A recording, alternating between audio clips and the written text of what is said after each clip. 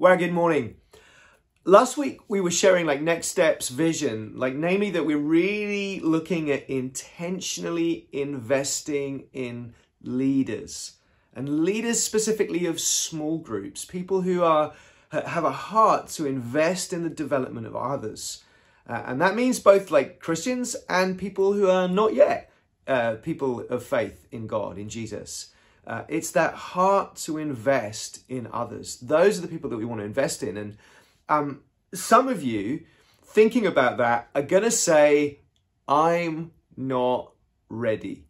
And there'll be various ways in which you'd express it. You know, you might say, for example, oh, my house is not tidy enough, or that you don't know the Bible enough, or and when you're not spiritual enough, your prayer life isn't enough. And then when you're ready, then you'll serve. But sometimes, and this is what I want to say to you right now, it is the mission that actually helps you get ready. I don't know about you, but our house is mostly tidied when we've got people coming around. That's when all the dusting and all the rest of it starts to happen. There's something about the mission that draws us into alignment. And the same's true, I think, with our prayer lives. The mission motivates prayer. and in terms of knowing your Bible well enough, I've got to be honest with you, or having the perfect theology and all the answers, the most important thing is that you have a living, dynamic relationship with Jesus. That you're under his authority, you're looking to follow him, and you experience him in different ways. You've got a track record of relationship with him. That's the most important thing. Over the years, I can tell you, my theology has changed. And if you think right now of the lives of the apostles, you read through the book of the Acts, they were ignorant, unschooled, ordinary people, and they knew it. And the mission kept them praying. If you think about Paul's request, he's always in his letters, he's saying, please would you pray for me that words would be given me? Please pray that I'd be bold. And clearly he's asking for that, answer because he's struggling. He's struggling. Think about Timothy, struggled with fear issues, had digestive problems because of his fear issues. Drink a little wine because of your frequent infirmities, because of your fear issues. It's all there if you read, not just between the lines, but you get the context of what's going on in these letters. These guys are weak. And their theology, oh my gosh, sometimes God directly had to intervene to correct their theology. Sometimes they had to correct each other. And even Peter needed to be corrected by Paul.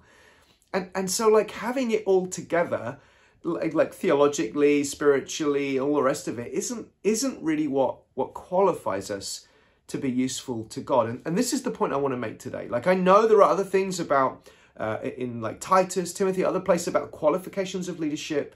And I think sometimes we make more of that than actually is being said there. It talks about having your household in order.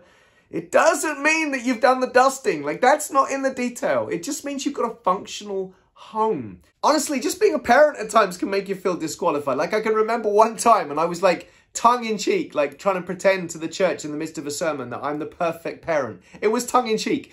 But exactly at that moment, Nicola bursts out of the childcare area, carrying Judah, who is screaming and shouting and hitting her. And, it's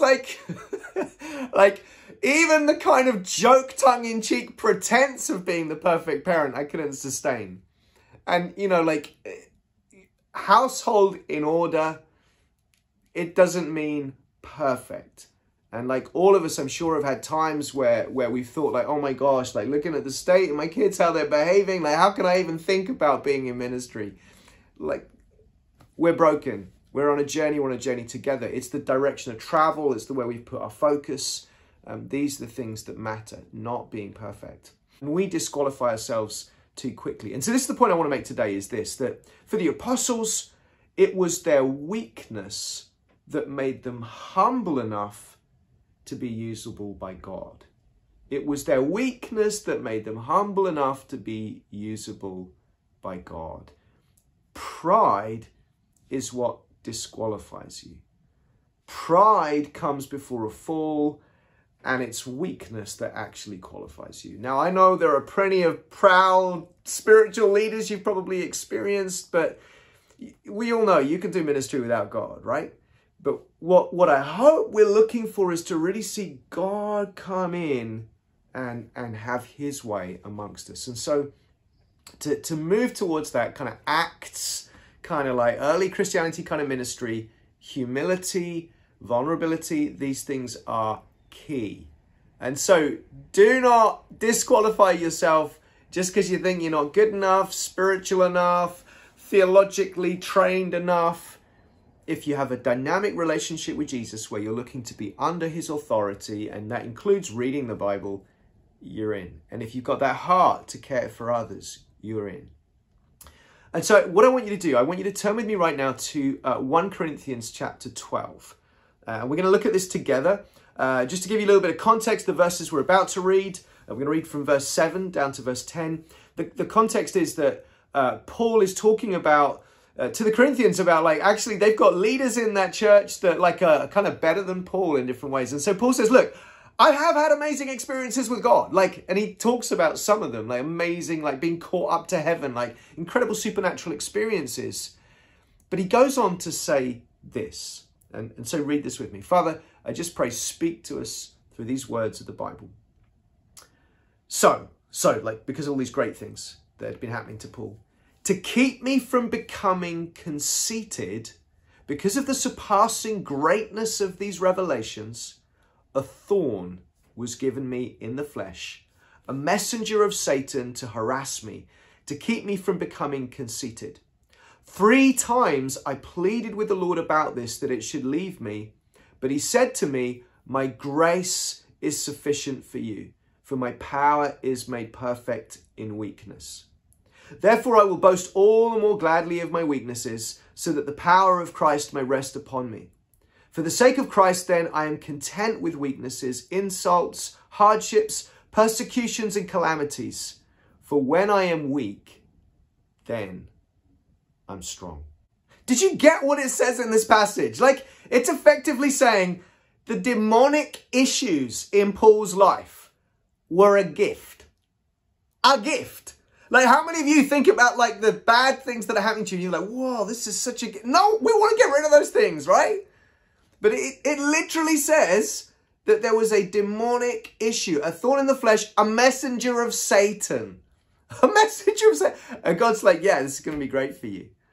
And like, okay, we don't know exactly what that thorn in the flesh was.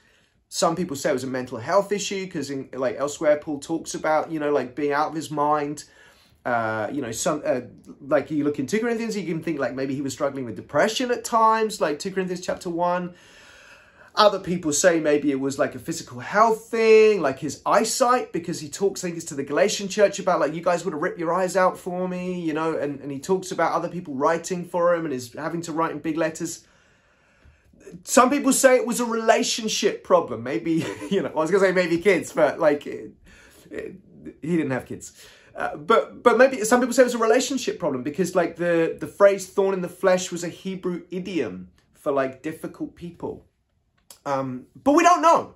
The point is we don't have to know because that little phrase thorn in the flesh, you can take it out and put your issue in there. Like, for example, how do you know that your particular issue with like struggling to keep a tidy house, struggling with your organization problems, struggling with your like, sometimes even with your mental health, how do you know that that isn't like a way that keeps you from becoming conceited because of the power of God that he wants to flow through you with? How do you know God's not even going to work that for good? Because biblically he does. We can read it right there. He works these things for good. And like, here's the thing. In this passage, Paul's saying to keep me from becoming conceited. He says it twice.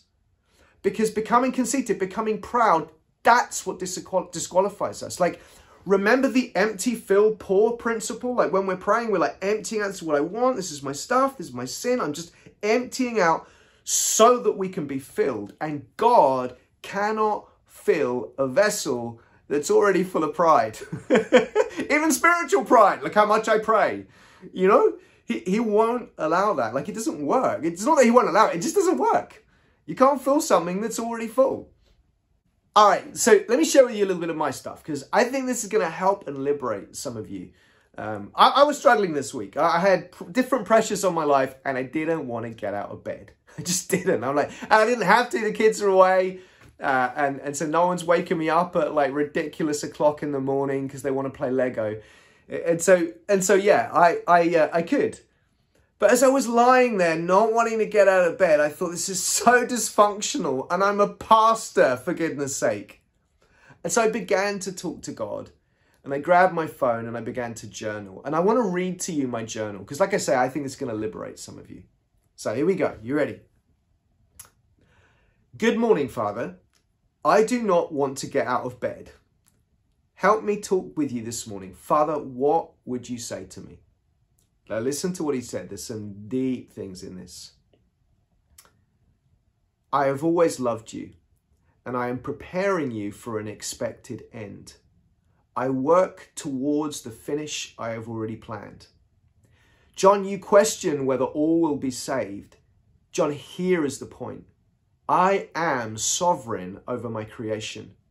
I am working all things together for good, and I have chosen to harden hearts to create a world in which mercy is essential.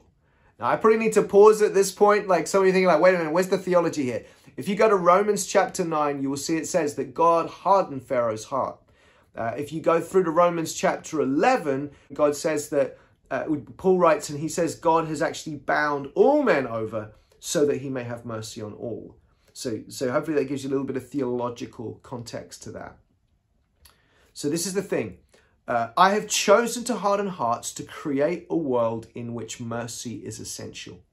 The only way forward is the way of mercy. For a person to be saved, they must accept my mercy, that they need my mercy. They must ask for my mercy and live the way of mercy towards all. John, what you have been hoping for is that your life would come to a place of strength through my power so that you would no longer need my mercy. Ow! And it's true. John, mercy remains forever. Until you accept your need of mercy, you will never have peace. Accept your weak and fragile state. Isn't that part of the revelation of Brother Lawrence? Some of you know the story of Brother Lawrence. Like he was convinced he was going to hell, and then he just realizes, do you know what? I do deserve hell. I'm just going to love God anyway, and discover the love of God towards him in his vulnerability. Anyway, you can read his story another time. Isn't that part of the revelation of Brother Lawrence? Weak, incompetent, deserving of hell, and therefore wholly given over to the one who is love. John, the way to self-actualization and self-fulfillment is the way of pride. Accept that you are weak. Accept that you are dependent. Yes, think of my servant John Wimber, weak and struggling with his weight to the end. Maybe some of you never heard of John Wimber. John Wimber was greatly used by God, particularly in the 80s, 90s, that sort of time. He started a group of churches called the Vineyard. There was a whole music ministry thing, that's where the Vineyard music comes from. Churches all over the world, been gratefully influential actually on Alpha HTB, those guys, the whole Holy Spirit being right front and center in the Alpha course. That was really his influence. And, new wine movement, renewal of the kind of established churches. A lot of that was the influence of John Wimber as he was introducing the gifts of the Spirit, the ways of the Spirit. But the guy really had poor discipline around his diet and was very overweight and spoke really openly about that. Just very humble and fragile around that. Anyway, so he's a real role model for me. That's all you need to know. Yes, think of my servant John Wimber, weak and struggling with his weight to the end. John, it is okay that you are weak. It is okay that you are vulnerable. It is okay that you are small. When people see your weakness, they have permission to know you. Remember what you said about, I better not mention this person's name. But because this particular person insists on being strong, they cannot be known. I'm going to say that again. Because this person insists on being strong, they cannot be known. That is how Christians become Pharisees. We've got to share weakness. This is how God concluded with me. Be weak, be humble, be known. Isn't that profound? Like, I mean, you can weigh like whether you think that's God or not, but like I can give you scripture for everything that God spoke to me through that. And like really interestingly, all this stuff about you'll never get beyond my mercy. My mercy's going to remain. You'll never get beyond my mercy. I wrote all of this, eventually got out of bed, went downstairs, made myself some breakfast and opened the Bible app. And the verse of the day was all about what? Mercy. And so I'm like, okay, God, like you got me. And so this is really what I want to encourage you with. If you want to build relationship with others, you will need to show your weakness, not just your strength. They'll admire you for your strength. They'll know you through your weakness. And that's actually how we come to know God, as we open up our weakness to him. And as a leader, the kind of leaders that we're looking for are leaders that can role model humility, vulnerability, and weakness. Because that's the way that we're going to be walking in. The empty, fill, and pour. And so we're looking for leaders who can actually open up and say, I'm weak too. And role model that to those we're pastoring. But also hopefully reveal that God's strength is also being made known in the midst of our own weakness. All right, we're going to stop there. I want you to take 1 minute, and if you're with other people, I want to challenge you to share one weakness with one another. And I don't mean like that kind of job interview thing. Oh, like, yeah, my weakness is I'm sometimes I work too hard, or something that's, that you might not even think of as a weakness. Share a genuine weakness with someone who's with you. And if you're on your own, write it down. Just take a moment to think and write down a weakness of yours. 1 minute, go for it.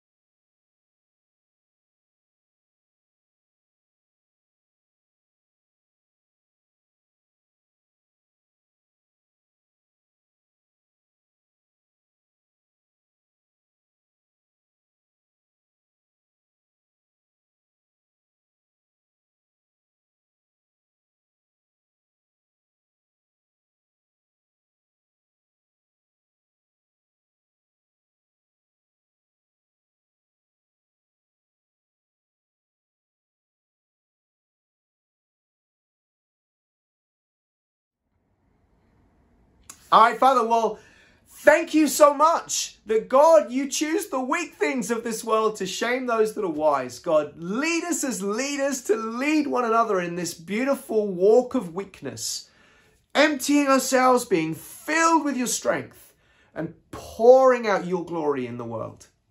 In Jesus' name. Amen. God bless you, church. You are so, so loved.